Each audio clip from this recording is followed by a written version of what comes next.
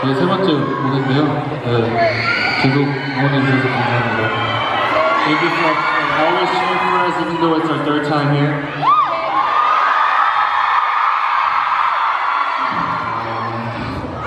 앞으로도 열심히 하고 좋은 모습 많이 보여드릴 테니까요. 많이 사랑해주시고 많이 응원해주세요.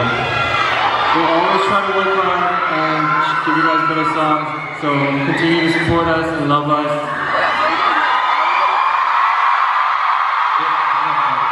Thank you. 제발.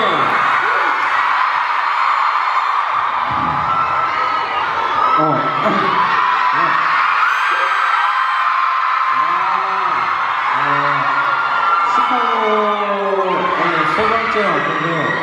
시카고 피자 3번 먹어서 정말 행복했다고. It was our third time here in Chicago, and I was very happy to have Chicago pizza for the third time. 그리고 뭔가 제일 많이 왔나? 누가 여기? 맞아요. 시카고에 미국 중에서 시카고에 제일 많이 왔다고.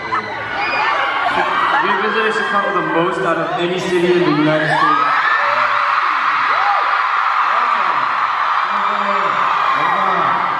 더 기분이 좋고 이렇게 세 번째 왔는데도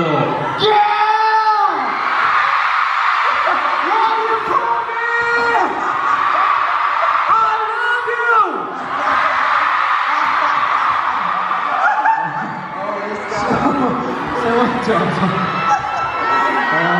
그냥 뭐라고 해야 되지? 제가 말하면 까먹었어. 잠깐만. Wait a minute. Just loading. Loading. 저 진짜 못 말했지. 그냥 진짜 기분이 좋고 세 번째인데도 이렇게 더 격하게 환영해 주셔서 감사하다고. 영어 할 수 있어? 한번 해봐. 사실. 오케이. We in Chicago second time. Third time. Okay? Third time. 그런 데가 뭐야? But you guys still fashion is still. Fashion. Sorry. It's okay. Sorry. Even for Youngjae, he's trying so hard. You're English teacher.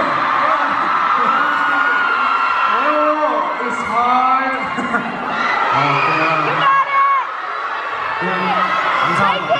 그냥 표현이 이제 부끄러워요.